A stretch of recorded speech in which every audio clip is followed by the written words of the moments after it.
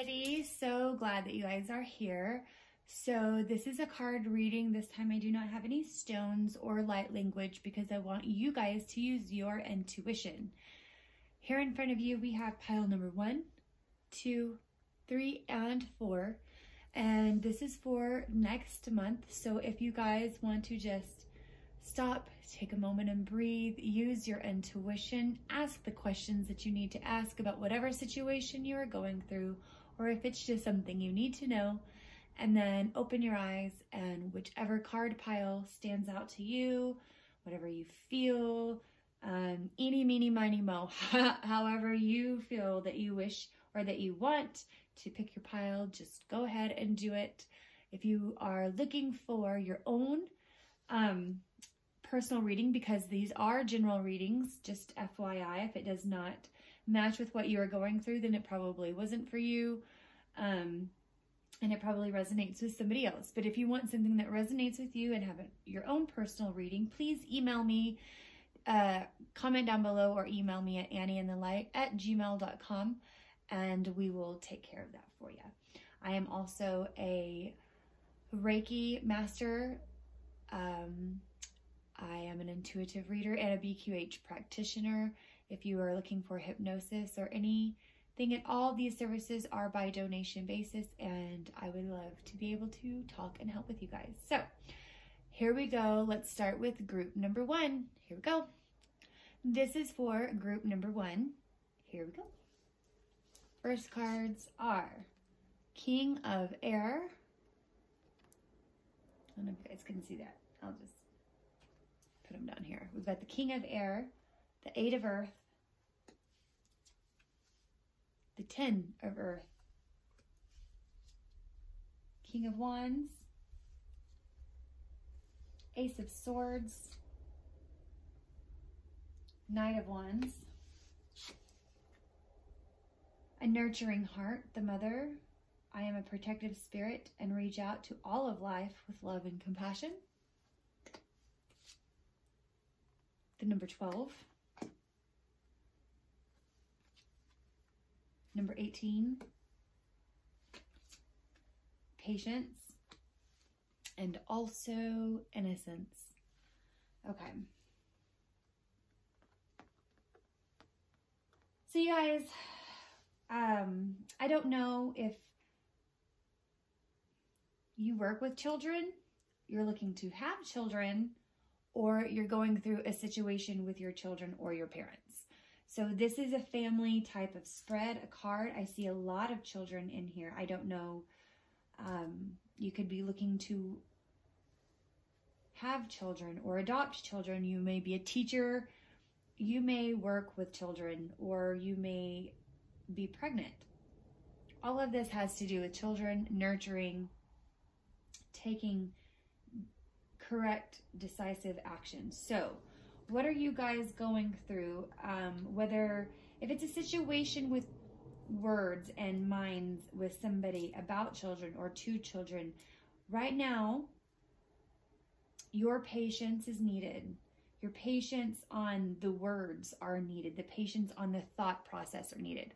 Your action, however, towards the children is needed as well. So have patience in the thought process, but if you say need to be with children or do something different, it's a new thought process, it's a new way of being, of protecting. I see a lot of protection and nurturing in this spread. Maybe you have a new idea of what would be good for the kids, and you need to take action on that. I'm seeing that, taking that action. There's mothering here, or nurturing here, and here, and here, and here, and here. This card is full of it. Patience and innocence. There's a baby unicorn with his mother. The baby, this man holds this life in perfect balance. In perfect balance. He has angel wings, if you can see that. And he's protecting this child, this newborn life, something new with every single balance, perfectly balanced. There's protection, and there's love, and there's nurturing, there's action, and love being taken. You see these little guys loving all over this king. Like he has the right moves. He has the right action. He tells them what they need and takes them where they need to go, and they honor him for that. His example alone is what is beautiful. Be the example for these children. It takes patience, but they are innocent and they need you. Right now, if you're looking to have children, I see that this protection, that this, everything about this is exactly where you need to be. You're on the right path, but the future is waiting for us, for how we show them. What example do we show these kids for the future on how we need to be, on what the future will be through this new energy? What are we going to teach next? Where is this world going to go? Because it's going to go by the way we create it to go, and how we teach the children, how we teach compassion, how we teach love, how we teach worthiness and balance. That is also very, very, very important. Whatever it is going on with the kids, be there for them, love them, have compassion, and be protective, because that is your role right now. Your role is very protective, and I see that for you guys. And to take this action for these guys need us, these babies. So this is for you guys, group number 1. If it resonates with you, give me a thumbs up, comment down below.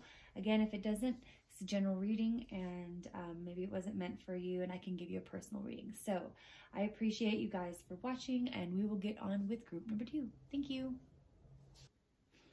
Hi, group number 2. This is for you.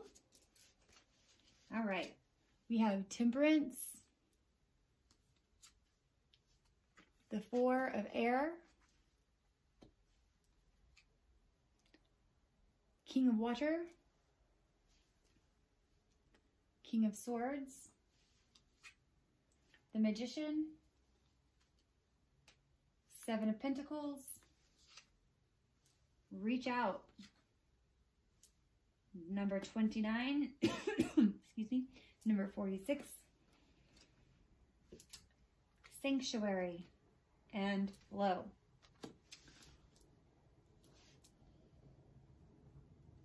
Okay. So, what you guys...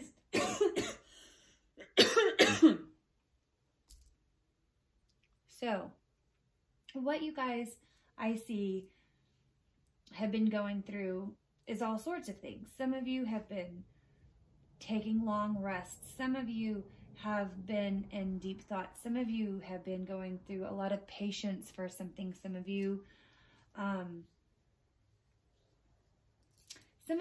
are looking into the outside of you to get through a certain situation, or trying to get through a situation. So maybe there was a breakup, or for example, maybe there was a breakup and you decide to go get drunk instead of moving forward, or numbing yourself out, or using something on the outside of you to make you feel better.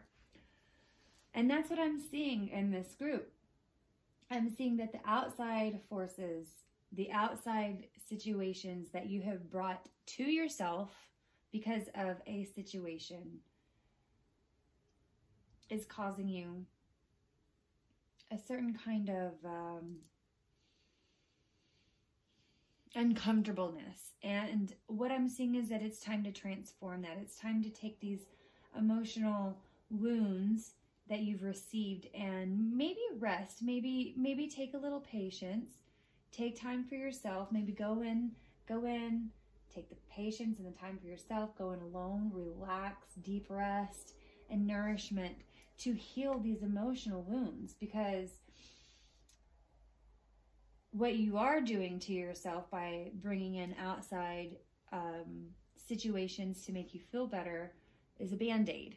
And they may work for a minute, and that's fine, but in the long run, it won't benefit you. It is telling you that reach out, maybe even reach out to the people that hurt you, or reach out to somebody that you know will help you. Or go inside, take time for yourself, take off the mask, put these pieces back together and figure out what all of this has to do with you, because you have your own flow. You have your own life. And when somebody doesn't live life according to you, then things don't feel right or things don't seem right. But when you do that, it's because you have taken their power to live life not the way they see it, but the way you see it. And people can't do that. Everybody's perception is different. Everybody's reality is different based on the perceptions that they have. And nobody has lived the exact same life, so nobody's perception is going to be the same. Not at all. And when somebody doesn't see eye to eye with you, it doesn't matter. It doesn't mean they're wrong. You just integrate these situations and you work together and you work towards something instead of away from something. You don't ask outside things to help you when the answers are already within. So these answers are these puzzle pieces that you just need to put together to make the bigger piece of you, the bigger piece that shows you who you truly are. And nothing on the outside makes you who you are. Not a person, not a job, not food, people, relationships, nothing on the outside of you, not your face on the outside of you. It's what's on the inside of you that makes you who you are. When something happens, how do you react to that situation? That determines who you are. And by going through all of these situations and emotions and words and learning your new flow, learning how to change your feelings in these situations is what helps you go on to the inside and helps you figure out who you are, because who you are is what's really needing to come out this month. And that's what I'm showing for you guys, pile number 2. If this resonates with you, please give me a thumbs up. Comment down below.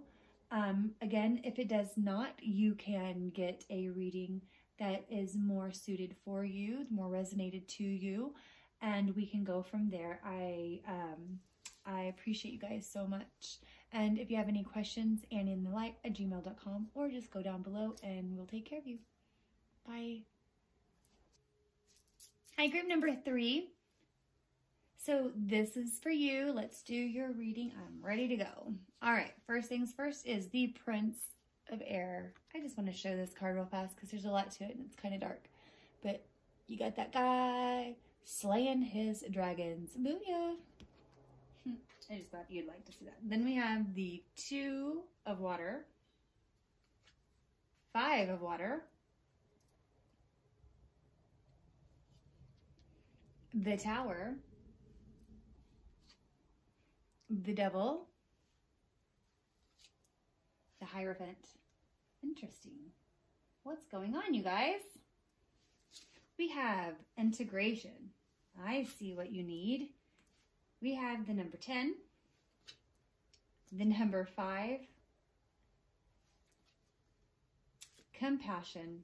Yeah, I see what's going on here. And receive. This is a very beautiful spread, you guys.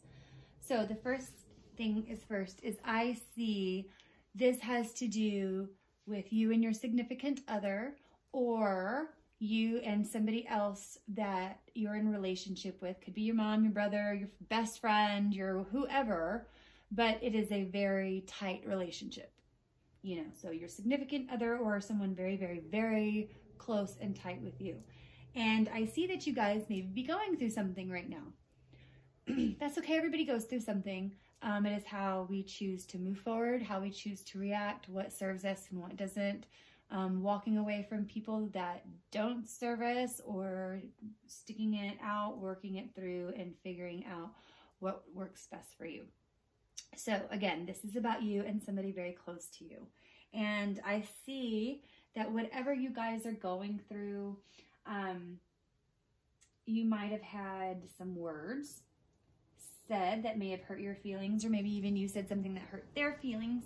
Or maybe you guys are slaying your dragons. Maybe there's stuff that has been going on that you've been keeping to yourself, and you told your significant other or the other person that this is about something, whatever it is that you needed to say. You're slaying your dragons, and, you know, or they said something to you that caused some major issues, some pain, some emotional trauma. You know, you're not on the right path. You're not on the same page. You're not on the right page with one another. You see it this way when they see it this way. And you're here. There's a relationship here. There's love here. There's something about this that matters a lot. And right now it feels like everything's just crumbling down, and the devil's, that monkey on your back that won't get you guys on the same page, won't let you guys see eye to eye. There's too many structured beliefs. There's too many conditioned thoughts that is keeping you from being in that relationship, in that loving moment with one another that you guys deserve. That's this top row. I am seeing that it's time to integrate both of your thoughts. Whoever's right here and whoever's here, there's no wrong or right. There is right and right. And this person may not be right to you, but in their mind, they're right. And that counts for something. And this person is right. Maybe not right to this person, but they have an opinion and they have feelings, and that matters. And until we can stop saying, no, I'm right, validate me. No, I'm right, validate me. And until we stop doing that and integrate together and see, oh, I can see why that's right for you. Can you see why this is right for me? And look eye to eye, integrate, study what's going on. Don't stay in the same place. Move, go forward. It doesn't matter if you can understand what makes it right for them, but try. Know that it is. Know that that's how they see it. If you come to an impasse, have compassion for one another. If you can't integrate the two rights and quote unquote wrongs, and you can't get them to go together, have compassion for one another. Receive their thoughts.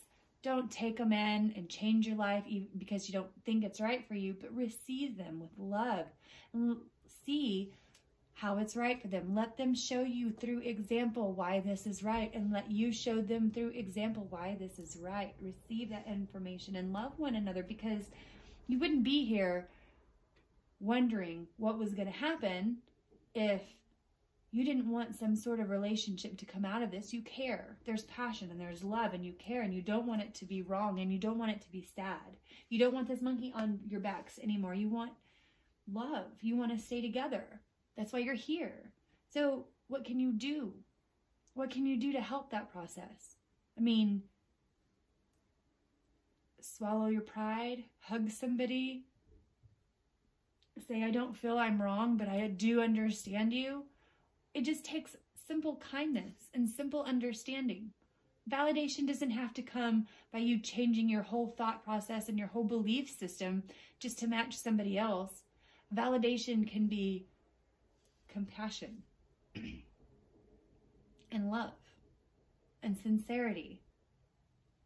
And that's what the situation is asking for, because it doesn't look like they're going to change their mind, and it doesn't look like you're going to change your mind. It looks like you need to integrate the processes together so that you can be happy once again, because that will build a foundation so much stronger than you already have, so much stronger. So you guys, if this resonates with you, give me a thumbs up, comment down below. Let me know. If it doesn't, again, if you want a reading that resonates more with you, you can let me know at annieinthelight@gmail.com, or comment down below and I will get you guys started. I'm also a Reiki healer and a BQH hypnosis practitioner. All of this is through donation basis, and I would love, love, love to help you guys out. So let me know. Thank you. I honor you. Bye. Hi, everybody. This is for group number 4. So let's get started and see what this month has to tell you guys. We have the 7 of air, the 3 of water, 8 of water, the 4 of swords, the 10 of swords, the 3 of pentacles. Find your bliss, the number 21, the number 22, courage, and freedom. Okay. So you guys have been kind of put through the ringer, whatever it is that you've been going through. Maybe it's with a business partner or your friends. It has something to do with a project, I can tell, or just a lot going on is what I see. Even if there's meditation work or resting and things like that. Like you've been resting a while, you've been working a while, hard work. And I see like maybe you've come to the end of certain cycles. I'm feeling that it is time to go cut a rug. Go have some fun. We've got find your bliss.